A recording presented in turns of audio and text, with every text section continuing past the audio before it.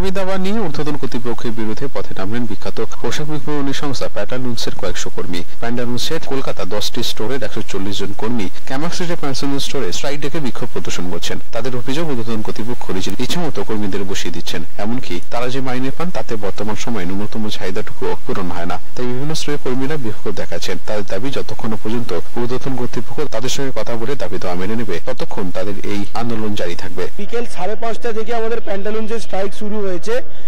আমরা টোটাল 130 থেকে 140 জন আমরা এখানে এসেছি। কলকাতার 11টা স্টোর মিলিয়ে আমরা এখানে এসেছি।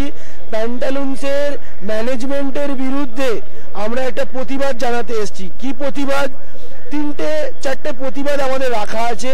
বিনা কারণে সাসপেনশন লেটার ধরিয়ে দিচ্ছে প্যান্টালুন্স, বিনা কারণে। আমাকে কোনো ইনফর্ম করলো না, কিছু না, সাসপেনশন লেটার ধরিয়ে দিল কোম্পানি। আমাকে বললো তুমি আজকে থেকে সাসপেন্স, আজকে থেকে আমার সাসপেন্স। 2 নম্বর, আমরা যখন বলছি কোম্পানিকে যে আমাদের স্যালারি যে মহঙ্গাইয়ের দর আছে সেই অনুযায়ী আমাদের স্যালারি হাইক করার জন্য, কিন্তু কোম্পানি বলছে না তোমাদের স্যালারি হাইক হবে না। যখন আমরা বললাম কেন, তো আমাদের নামে সাসপেনশন লেটার চলে এলো যে তোমাদেরকে জোনালে ডাকা হবে, স্যাটিসফাই উত্তর হলে তাহলেই তোমাদেরকে রাখা হবে, নাহলে রাখা হবে না।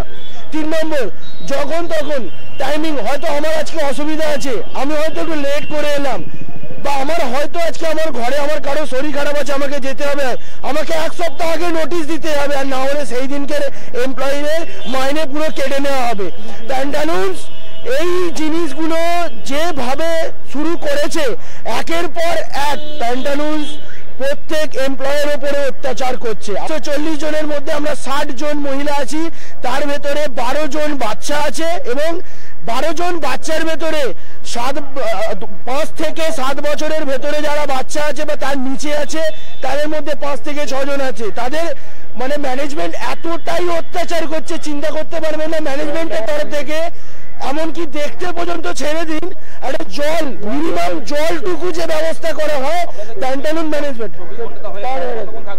স্যার যতক্ষণ না আমাদের ডিমান্ডটা পুরো হচ্ছে, আমরা যে 3টে ডিমান্ড দিয়েছি মেমোরেন্ডামে, এই 3টে ডিমান্ড যতক্ষণ না পূরণ করছে ততক্ষণ পর্যন্ত আমরা এই আন্দোলন চালাবো। তাতে যদি 10 ঘন্টা, 12 ঘন্টা, 20 দিন, 25 দিন, 30 দিন, 1 বছর, 2 বছর, 5 বছর আমরা ক্যামাক স্ট্রিটে থাকবো এবং আমরা ম্যানেজমেंटेर বিরুদ্ধে লড়বো। 40 जन है। और आप बताइए क्या घटना क्या थी?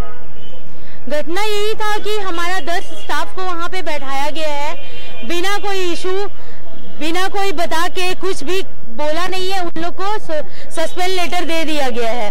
तो हम लोग चाहते हैं कि ये सस्पेंशन उन लोग रिटर्न ले ले और रीजॉइनिंग कराए हमारा स्टाफ को। लेडीज भी है, हाँ 24 घंटा। लेडीज को दिक्कत आ रही है, एक स्टाफ है वो तो गिर गई है, सर चक्कर दे रहा था क्योंकि रात में उन लोग का नींद नहीं हुआ है। मैनेजमेंट ना कोई पानी का इंतजाम है ना कुछ है, तो सारा मतलब जितनी लेडीज है सभी परेशान है। Report channel 10।